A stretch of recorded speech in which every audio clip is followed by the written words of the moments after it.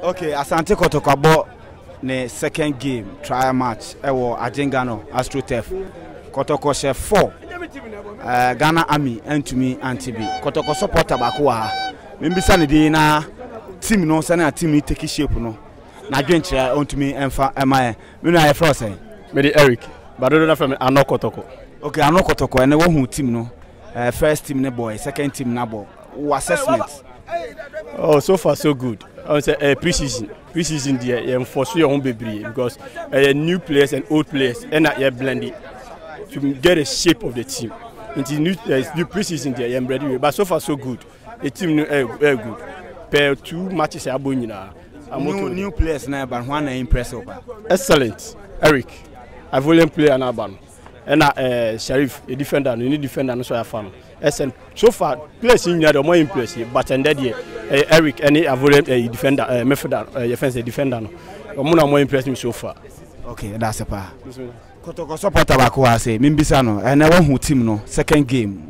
Assessment of the team.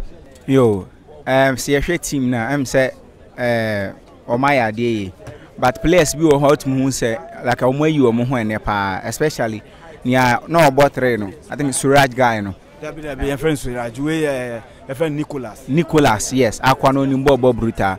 Osha nebo na obona. As a threat of immoral be winimo. Onimbo bopa. Say of fitting to the team na. Jai ebe mwa. Na volume player na wabane de. Sa zezeno. Nipode ne ba nyame nhira Nipodi akwa ba Kotoko nyame nhira na me bompa say ontenebo na Antoni ntem. No na me bompa because bono boro so boss it to answer 3 matches here na ma beto no nti Antoni ba akware ni bobo brutal. Okay, o say ni bobo brutal. Why never woni Kotoko supporters no ebedi nkomo na yaje o madwenkyere bra Brian Kasa okoy bra ni nkomo aha. What your team no? What your team no? Your friend saying? Your friend me Elliot Kodua. Elliot, and the one who say with team now abo first team now ball, second team now ball. Assessment. What you want to impress opa?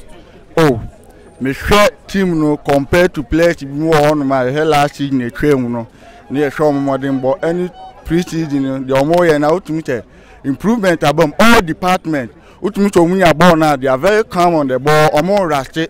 Some better, release balls and some my fourth passes, but also from defense, midfield, attack, be excellent. It look like every player is improving. It won't mean single out one player, but trust me, the new guy, Eric, JJ, Charlie, it's a delight to watch. To watch out for him this season. Maybe sir, Osha Africa no Kotoko team bet me a compete.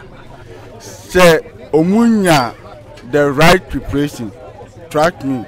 Team no bet me there. Sometimes no man kitty be a boy no man who crowd will be who ever stayed the whole life not telling who crowd will be there. Kotoko is a team. It carries a lot of responsibilities. And it's all balanced to me get to over sir.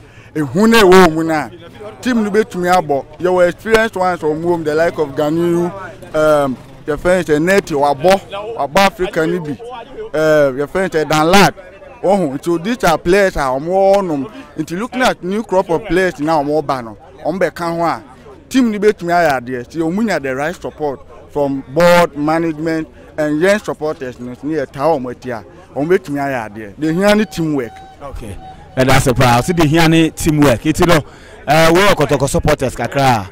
What to me the any din komo o ma tro ma dwen e wo team no. Nti ye be say share view.